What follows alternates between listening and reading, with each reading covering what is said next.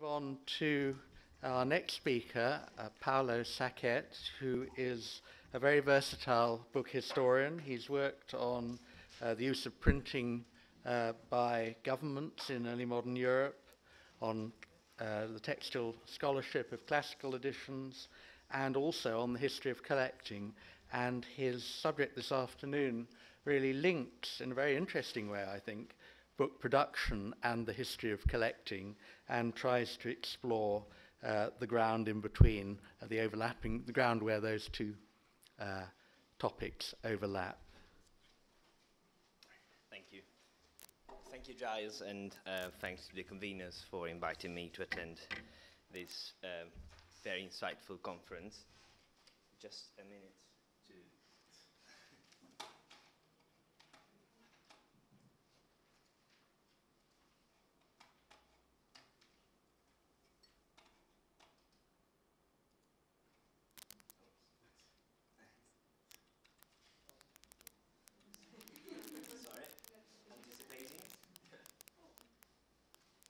Yes, there are also plans.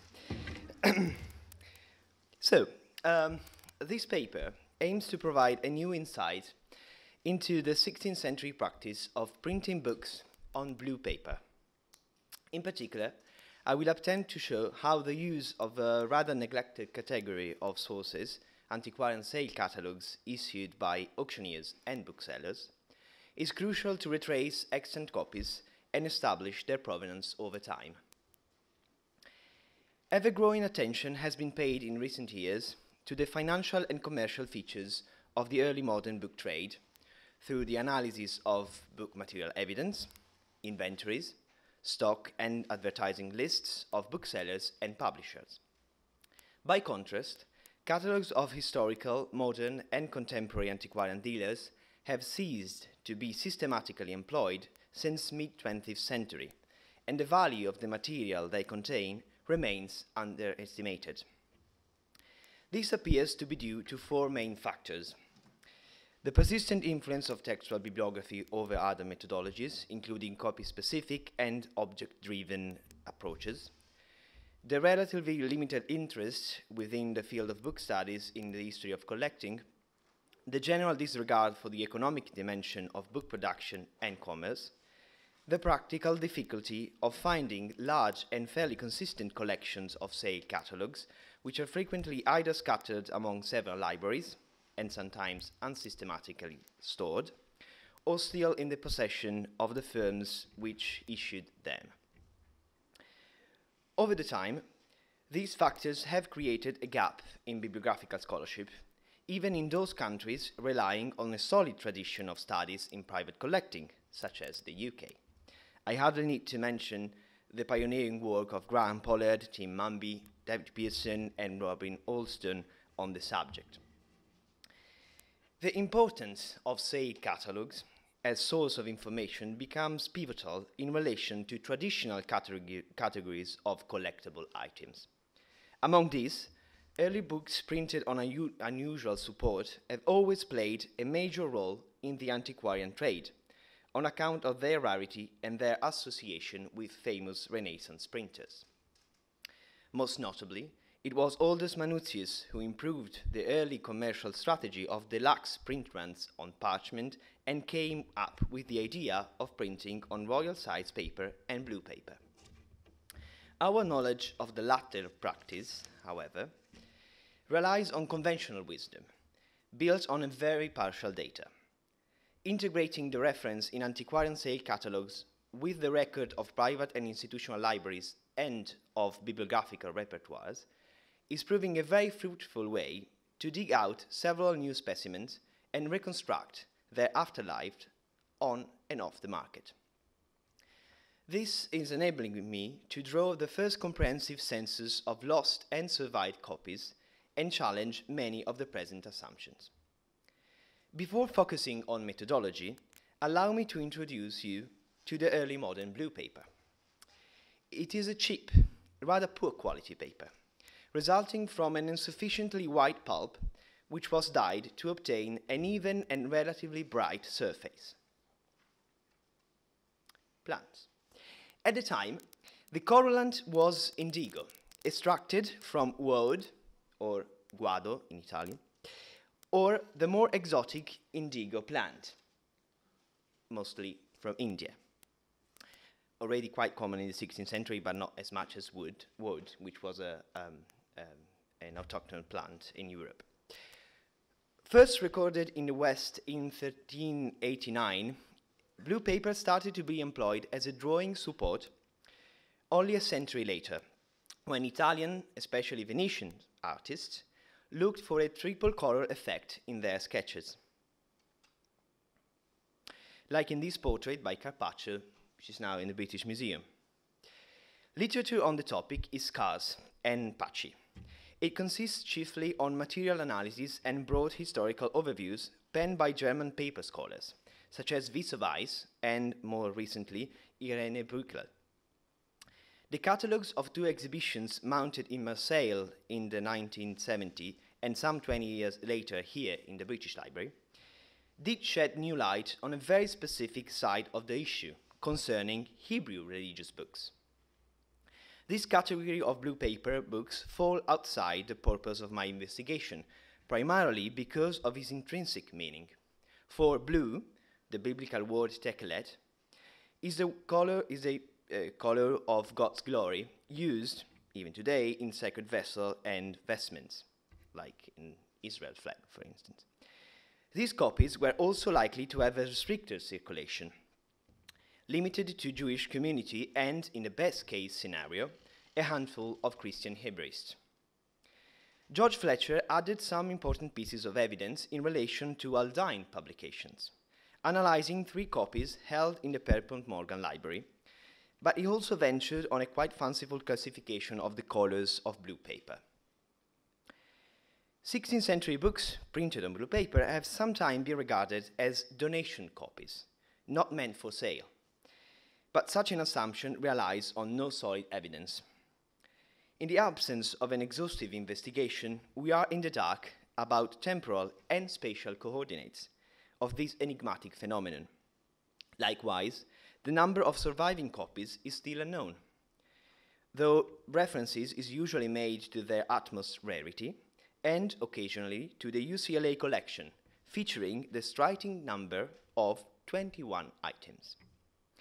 Well, the census I've been conducting unveils a very different picture, in which figures are 11 times higher than that, and consistency is impressive in terms of printing location and years of the over 250 recorded copies.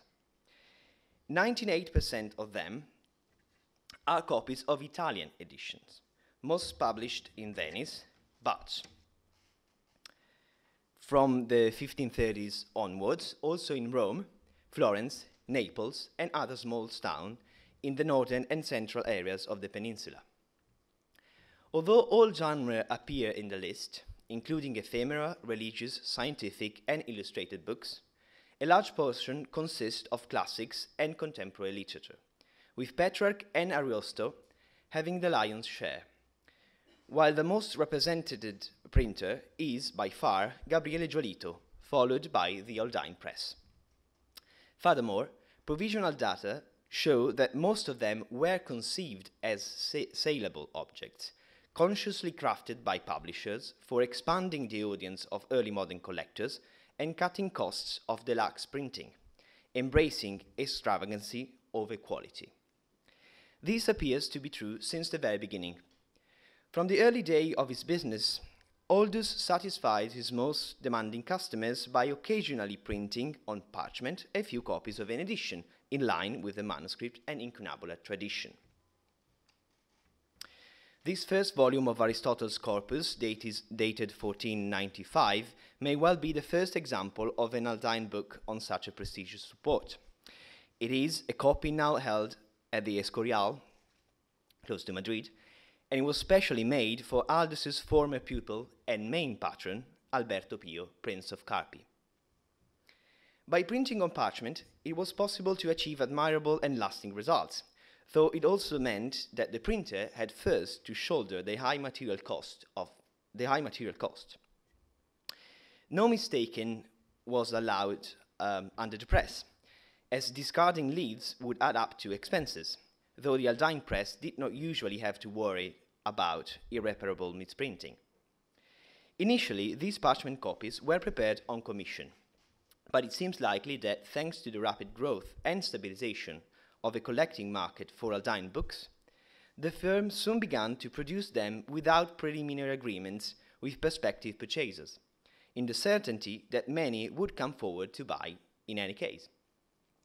Renoir, the standard bibliographer for Aldine books, and more recently Helena Sepe, counted about 100 surviving parchment copies for the whole output of the press, mostly octave editions of the early Cinquecento. So far, Aldus's strategy towards collectors does not show significantly new elements, except for his unusual charisma and the extensive network of social and scholarly relationship he succeeded in building up.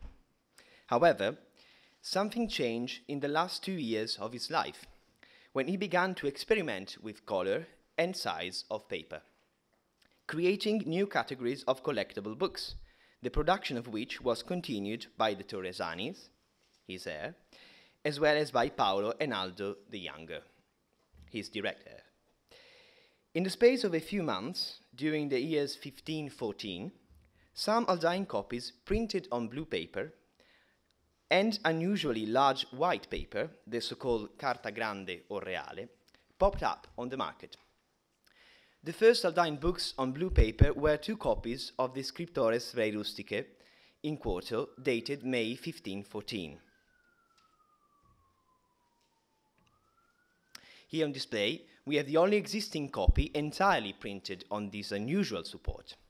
One of his early owners had it illuminated with red initials of a bibliographic taste, further emphasizing the chromatic contrast between blank and printed areas. The book was donated to the Pierpont Morgan Library by the bibliographer Kurt Bühler. It should be the same copy owned by Count Gaetano Melzi, obtained in Zurich, as recorded by Renoir, who also mentioned a second defective copy, which belonged to the Remondini family of Bassano, and is now held at the Harry Ransom Center in Austin, Texas. The use of royal size paper, not for the whole print run of an edition, but only for a tiny portion of it, occurred consistently from September 1514, beginning with the octave edition of Sannazaro Arcadia. This is a later example, a copy of the 1533 Cicero Epistles, signed and annotated by the scholar Benedetto Ramberti, now in the British Library. You may notice the distinctive layout and the oblong shape once outer margins are trimmed. The circumstances of this material innovation remains largely unclear. While the Aldine books on carta reale have been the object of interest of Cono Fai, the late object of interest, much remains to be done on the use of blue paper. Nevertheless, the purpose behind the use of both types of paper seems very clear, greatly reducing the material cost of deluxe copies, while at the same time expanding the range of possibility for collectors, probably in connection with different pricing. This seems to be confirmed by the fact that special copies already of the 1514 edition of Sannazaro were available on parchment, blue paper, and royal size paper. The history of blue paper printing after Aldus is something which the data gathered through my census will eventually help to elucidate. For the time being, the main research problem is retrieving copies. I've been implementing 3 different strategies to tackle this issue. The first, and most obvious, is interrogating the online catalogues of the many libraries spread throughout the world, holding early printed books, using truncation, wildcard, and temporary filters. This exercise can be little rewarding and often tricky. It is well known that some OPECs cannot be searched in the field related to copy-specific information, and sadly, there's no May for 16th century books. With those online catalogues allowing this search, it is still necessary to make various attempts before giving up. librarians can be very inventive when it comes to cataloging blue paper, mainly due to the precarious condition of this material, which discolors with light, turning to grey, and browns with damp. In English-speaking countries, they can go, librarians can only go as far as to record the paper color as grey instead of blue.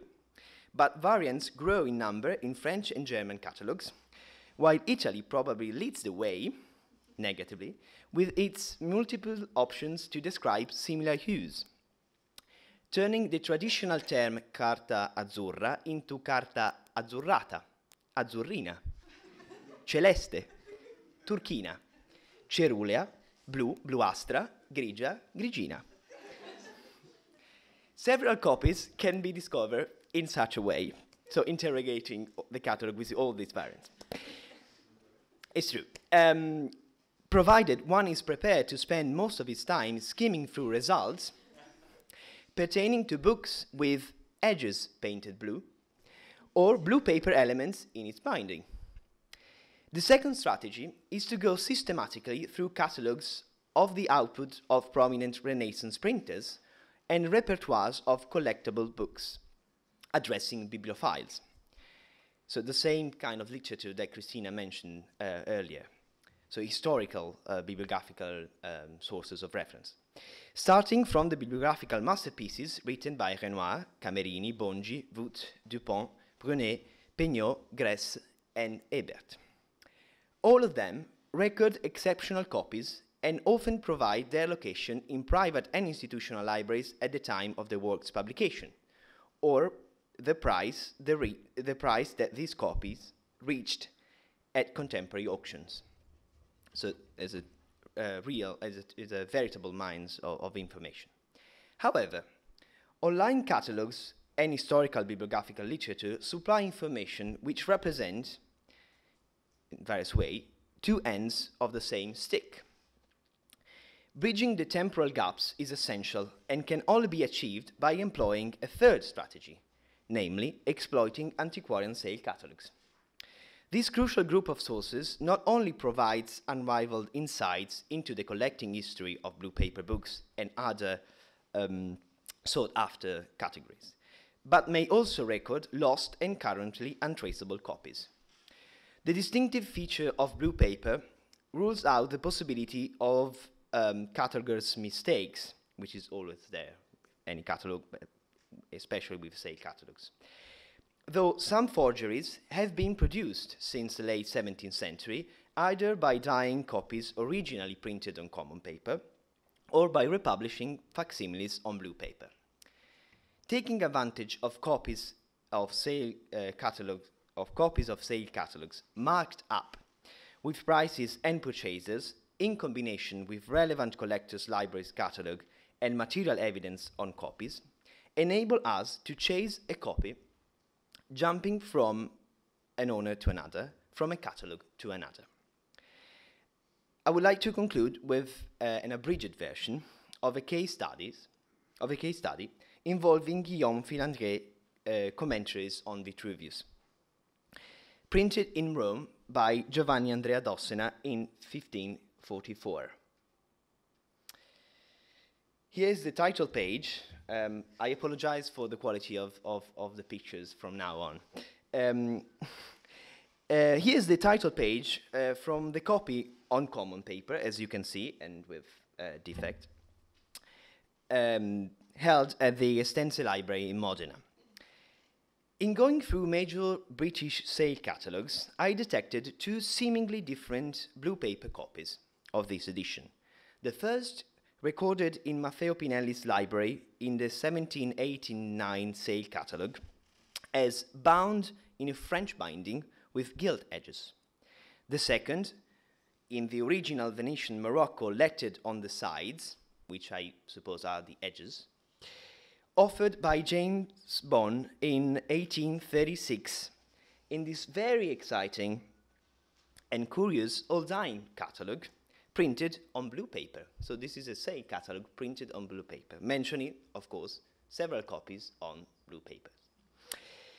The generic description of the copy appearing in Butler's sales in the 1840s, so another record, may refer to either of them, but most likely to Pinelli's copy. We are aware that a few prominent English collectors bought extensively at Butler's sale and from Bohn's special catalogues, including Prince Augustus Frederick, Duke of Sussex, and Thomas Grenville. With this in mind, I promptly checked the BL online catalogue, but the three resulting holdings are presented as normal copies. Yet, shelf marks C30C7 and G9123 sounds promising, especially the second one, the G shelf mark is typical, is the special shelf mark for Grenville collection, while the other is related to the King's Library or special copies, as you know. When I called for the two items, for doubt's sake, I was pleasantly surprised to find, side by side, the two blue paper copies of this edition described in sale catalogues. One from the Biblioteca Sussexiana. This is the bookplate, this is the edges lettered, and this is the blue paper title page. It's always difficult to take pictures of blue paper because the hue is always not as bright as it is in reality. And the other copy coming from Grenville's bequest. So this is what has been described as a French style binding in Pinelli's library. Gilt edges, goffered actually. Thomas Grenville horribly pictured bookplate, and again the title page. So a combined methodological approach, mainly based on the painstaking study of Antiquarian sale catalogue, is what allowed their correct identification and also helped me to discover present location. Thank you.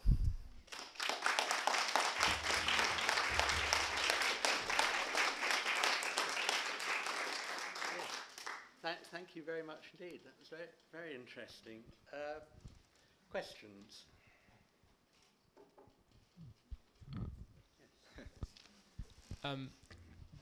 Is there a time, what is the last edition that Aldus, that is known of, prints on parchment? And is there an overlap between parchment and large paper, or, you know, is he trying to go in a direction? Is there a gap period when he stops printing? You know, how can you put these things together? Thank you, Jerry, for your question. Indeed, this is the first hypothesis that I laid down, as that parchment and blue paper and royal size paper were somehow connected, even in temporary speaking. But it's not exactly the case, sadly. I don't honestly know the last, if it is the last copy printed on vellum, but I recall an edition printed by Aldus the Younger in the 1570s. But for sure, if you, sadly we don't have this sort of statistics, but the number of parchment copies, I think, for the Aldine Press and also for other printers in Italy from the 1550s dropped.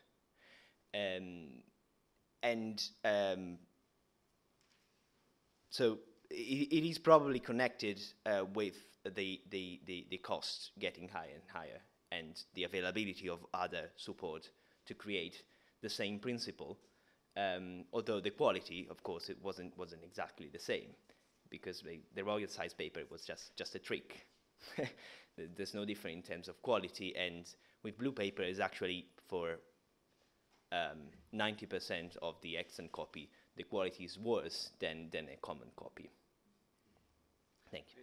It is very interesting. I mean, something I don't quite understand, the way in which blue paper in the 16th century is marketed as a luxury object, albeit possibly a slightly cheaper form of luxury than others.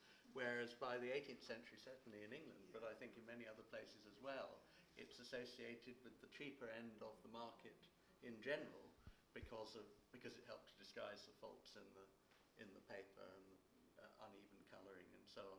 But I don't know what happens in between, and I don't know if you have any thoughts on that. Well, I think Aldus was the culprit, and the quality of the paper remains always the same, pretty much.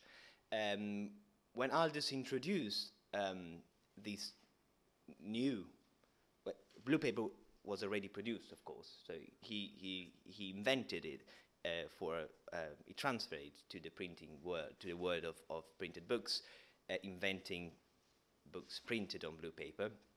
He did apparently, for what we know, he did commission a special realm of high quality paper dyed blue. So and indeed the first Aldine copies on blue paper are of a rather exceptional quality, as opposed to I would say most, if not most of the other, if not all, that are printed on common blue paper. And in the other problem of a material approach, like the one studying, for instance, watermarks, because we know very little about the production. So we know how it was produced, but we don't know where it was produced, assumingly on the Garda Lake. But the problem is that it's very hard to detect chain and chain lines, and of course watermarks, because the original pulp was so of such a poor quality that it's impossible to see through, and then the dyeing create the sort of like horrible blue spots. So it is very hard to see through it. But again, the great number and the fact that Ariosto's and Petrarch were the main